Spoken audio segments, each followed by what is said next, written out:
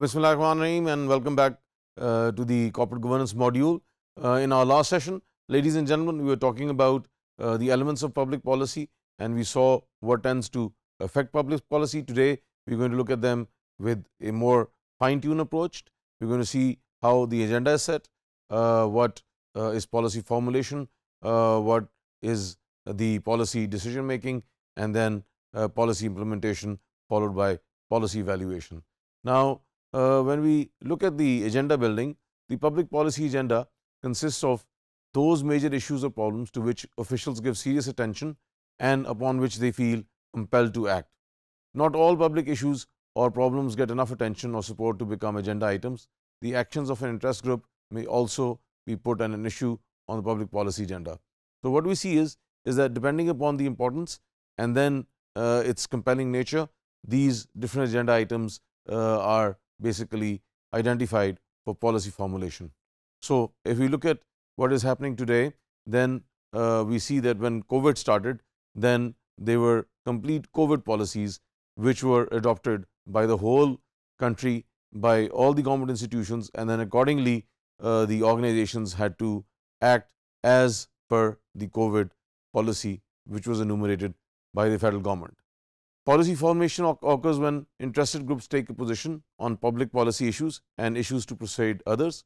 If consensus amongst the participating groups can be reached, the proposed public policy moves towards the decision stage. So, what we see is that there are different interest groups. For example, the sugar cartel would be looking at the sugarcane policy and also at the sugar mills policy.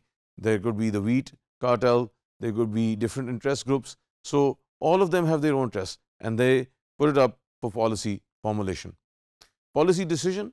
A policy decision occurs when some arm of the government either authorizes or fails to authorize the course of action. For example, the government may issue an executive order forbidding trade with another country. So, this is very important, just like we have seen that the government does not allow wheat to be transported from province to province, and that is again a policy decision.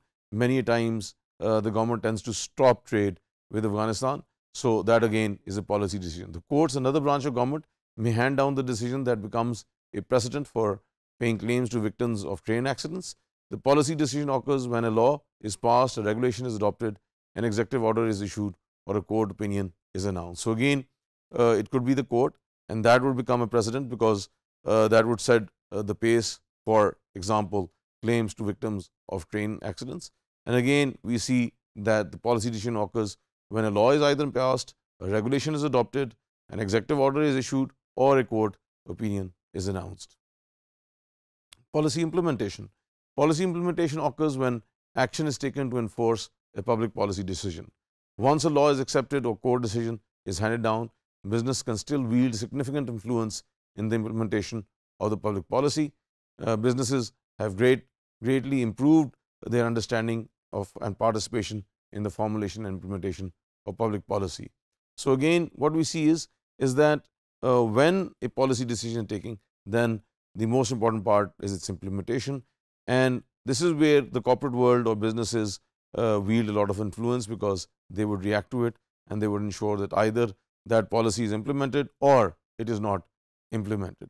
And then the last component would be policy evaluation. Policy evaluation occurs when the impact of public policy becomes evident. Groups which initially were opposed to policy may take "I told you so" attitude and try to prove that it has been a bad one from the beginning to the end.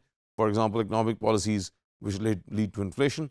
Basically, the policy evaluators try to find out whether the benefits have been more than the costs incurred. So, it's like doing a cost benefit analysis and again seeing how that policy has affected the public at large and what are the benefits and what were the consequences of that particular policy. So, ladies and gentlemen, we have seen these elements. We see that how the agenda setting is done, how is it basically planned and rolled out, what is the policy decision, what are the implementation issues, and then the policy evaluation to see its efficacy, to see its optimization, its maximization, and also to see how it has affected business at large and the general public.